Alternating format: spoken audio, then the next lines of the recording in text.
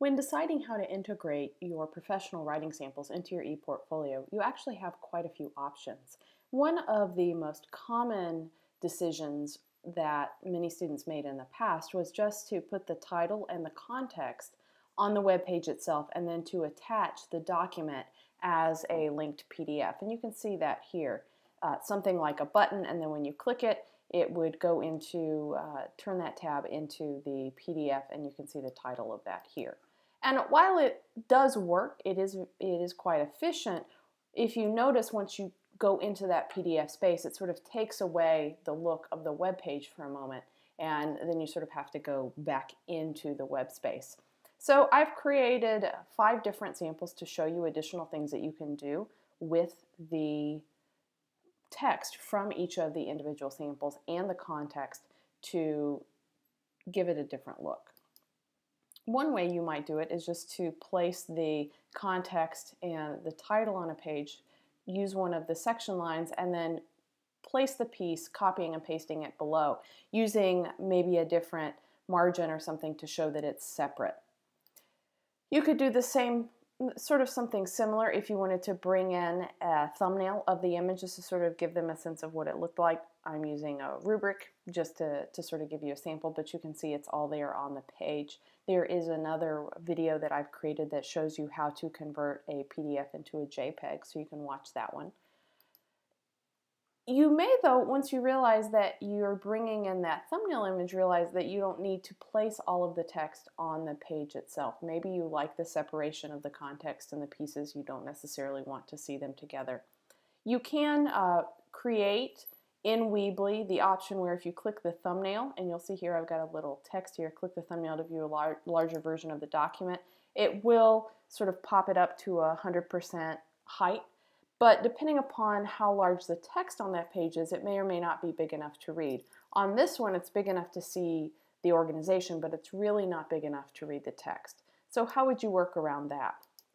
Using the same setup, but notice I moved, did a little bit of formatting for some more alignment and proximity with the title of the text and the image.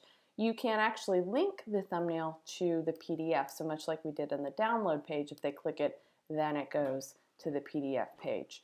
So it is opening it in a different tab, but it's got a little bit more connection to the piece and the context than if we go back to what we had here, where you don't really see any sort of image of the piece.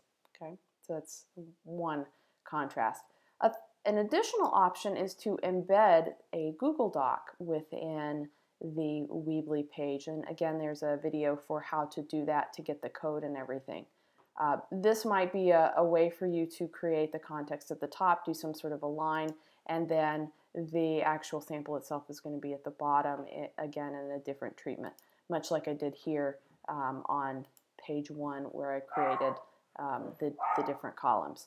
So what does that look like in Weebly? If I go back in on the downloads page, very easily it's just bringing in the title, the text. This is a button, and then what I've done is I've linked it to a file which I uploaded to the website. For this one, very simple, the same title, the text block box with the content, the line which you can get from more, it's just the divider line, and then here to get the different margins I actually did a 3-column block and then just put the text block in the middle of it, but again I could adjust this very easily. If I wanted to do something like put an image. And all I really did just to balance it out was I sort of guessed to see when the text disappeared, because I assumed it was fairly similar margins on both sides. So just a little trick there. To get this look, what I did was I pulled down in the basic tab, I did the paragraph with a picture and then added in the thumbnail, and then all the text that I needed with typed in the title, so that's very simple. For the thumbnail zoom, I did a title, a 2-column text and image, and then I clicked this button, open larger image, when clicked, and you can turn that on and off. You can also change, as before, all the different positionings. And if you're going to do that, make sure you do have some sort of written navigation about how someone can get a larger version. For the thumbnail to a PDF, very, very similar. This time I actually pulled the title into the column because I really liked everything lining up against the image. And then instead of doing the open larger image, I clicked link image and then did the same upload file and chose that. For the embedded Google Doc, title, text box, section header, and then the custom HTML with the HTML code that, again, like I said, there's a video to sort of walk you through the sizing on that. But that's how to work with the documents in several different ways. It's really up to you what type of look you're going for, whether you want the context on the same page as the sample itself, or whether you'd like the context and the sample to be separate, whether you'd like the sample to be easily viewable on the page itself, or whether you like the cleaner look of going to the PDF version that does allow for the downloads and all of that.